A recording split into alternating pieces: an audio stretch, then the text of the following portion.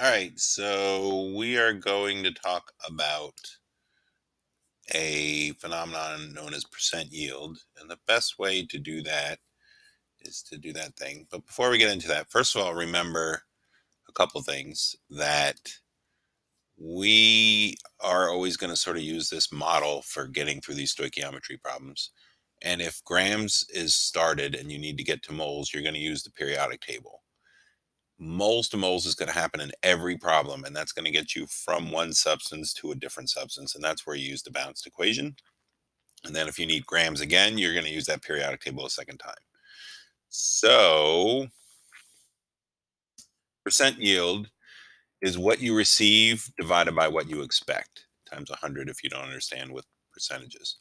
That's what percent yield is. And in the case of this little movie here, you will see that this guy is he is trying to get his stuck candy out, right? His candy's stuck in that machine, and what he wants to do is get it out. So currently, the reason he's so upset is because he has his percent yield is currently zero. So he was expecting, he received nothing, and he was expecting one of the candies to fall out. So his percent yield right now is zero, and that's why he's so upset. However, as you can see here, as it goes on, I'm going to need to turn this down because he's yelling in my ear. All right. He's trying to get that candy there. And you will see after a few more kicks, trying to get that out, that there's this kind gentleman right here who just says, "What's going on?" And he looks, he's like, "Look, I think I got some money. Let me get this guy to calm down." He gives him some money. And then the guy is beside himself with joy because, look, he wipes a tear off his eye. He's so happy he's finally going to be able to get the candy he wants, which is right there again. He's making sure he has enough money. And then when he puts the money into the machine, he's now expecting, in theory, he's supposed to have two. Um, he's expecting now two candies. So his expected went from one to two.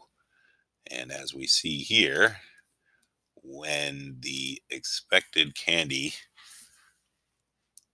no, he hits the button. It takes him a second time because he's so excited. But watch here. Here's the thing right here. And when he hits it, that one falls, but the next one gets stuck and he can't believe it. And the reason he's upset again is because his percent yield is still not where he wants it. He's now gotten one out of the two he expected, which is 50%, but that's not enough for him. So he's going to go back to work here and start kicking the machine some. And when he kicks the machine, you'll see right there that the one falls, and now he's got two. So the whole point of that was that, I guess I can toggle that now. All right. He was trying to get his yield better. And by at first kicking the machine, it didn't help. He still had the zero.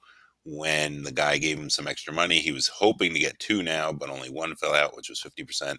And then by kicking it some more, he was able to get the full 100% yield. All right. So that takes us to this question here. So if we do this in chemistry, we're going to expect every time we put chemicals in to get some chemicals out. So the balanced equation here, which I will do in colors, I guess. So he has, in this case, BlClO3 2, all right, and mixing that with sodium nitrate. And the hope is that that stuff will become, and we'll need two of these, will become, let's make it green, I guess, barium nitrate and sodium chlorate. And then again, that sodium chlorate has a 2 in front of it. All right. So the two things we're dealing with, though, for this problem, if you read it, it says it tells you how much you got. So therefore, we don't need to figure out the expected. That is or not the expected. That's what we got in the lab. So this is the lab BaNO3. And what we need, though, is to start with this 25 grams of this stuff. and figure out how much BaNO3, the green stuff, we're going to get. So we're trying to figure out how much of this stuff we're going to get from the 25 grams. So we're looking for the theoretical, or the amount we expect. So our given is going to start with the red here. We are given 25 grams of the BaClO3 2, and we're trying to get to that green, trying to get to the BaNO3 2. All right, so we do that at first by turning grams into moles, and we get that from the periodic table. So if you look up barium on the periodic table, you'll see it's like 137, I think. Chlorine is 35.5. There's 2 of those, and oxygen is 16. There's 3 times 2, or 6 oxygens. So the total here is going to be, if you add all that up, 304.2 grams in 1 mole of BaClO3 2. All right, so that gets us out of grams and into moles. And as we said, every time you do one of these problems, you're going to need to use this mole to mole ratio from the balanced equation. And the balanced equation is telling us for every 1 mole of BaClO3 2, there are 1 mole, there's 1 mole of barium nitrate. Barium nitrate. All right, so 1 mole of these for every 1 mole of those, and that's where we're getting that. And now we got to get out of moles into grams, so we're going to need the periodic table again. So 1 mole of the barium nitrate is going to get us, if you count that up, there's nitrogen, there's 2 of those, so 14 times 2 is 28. Oxygen, there's 3 times 2, or 6 of those. 16 times 6 is 96. And then the barium again, which is 137, I think. So that gets you 261.3 grams. So now, getting grams of the barium nitrate, we multiply 25 times 261.3 and divide by the 304.2. And what we get here is, you expect 21.4 grams of the barium nitrate. So that's by multiplying 25 times 261 and dividing by 304.2. So this is our expected. All right, that's calculated. So our percent yield then, if we're going to do our percent yield is going to be what we got, and that's up here, 12.7 grams, divided by what we expect, and what we expect is what we just calculated here, is 21.4 grams. And when you take that and divide it, you're going to get 0.593, which hopefully you realize is 59.3%. So you got 59.3% of the material that you thought you could when you get 12.7 grams out of a reaction with 25 grams of barium chlorate. That is what we do. So let's get into this again. This sort of shows you why you're kind of concerned with this. So platinum chloride, because it has platinum in it, it costs $1,000. If you have 5 grams of platinum chloride, that costs you $1,000. So 5.00 grams of platinum chloride. And that's a lot of money. And you want to get this platinum out of it. So you're trying to get out of it this platinum here. So we're going to convert platinum chloride. Oops.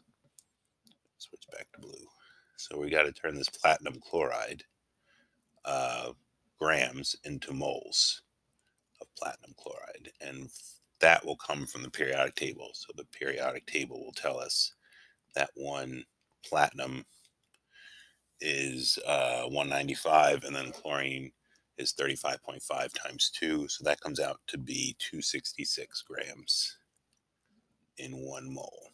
That's a 266. So that comes from the periodic table. That gets us to moles, and now we can use moles of platinum chloride to get to moles of platinum. And here's where we're changing colors, and the changing colors happens from the balanced equation. So we're going to use the 1 that's understood in front of that platinum chloride and the 1 from that platinum. So we're going to switch like that. That gets us to moles. We got to go all the way to grams because our Our given here is 2.35 grams. That's what we got in lab. So we got to get this moles of platinum to grams. So we're going to go from 1 mole of platinum to, on the periodic table, you're going to see that's 195 grams. So this comes from the periodic table as well. And this one came from the balanced equation. So if you think about that highway, right, we started with grams of one substance. We converted that substance to moles using the periodic table. Then we went from moles of one substance to moles of another substance using the balanced equation. And then we had to use the periodic table again to get that moles into grams. And that's exactly what we've done here. Well, it's what we did here too, right? We got this from the periodic table. We got this from the balanced equation. And we got this from the periodic table. Same thing happened here. We got this from the periodic table. We got the next step from the balanced equation. And then the last step we got from the periodic table.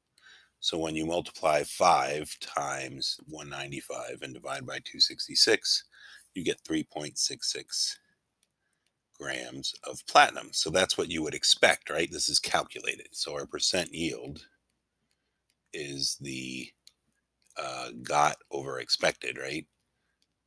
So what we expected is what we calculated. So that's the 3.66 grams. What we got is right here in the equation as 2.35 in the question, rather. The question tells us 2.35 grams is what we recovered. And when you divide those two, don't ask me why that's happening, you get 0.64 or 64%.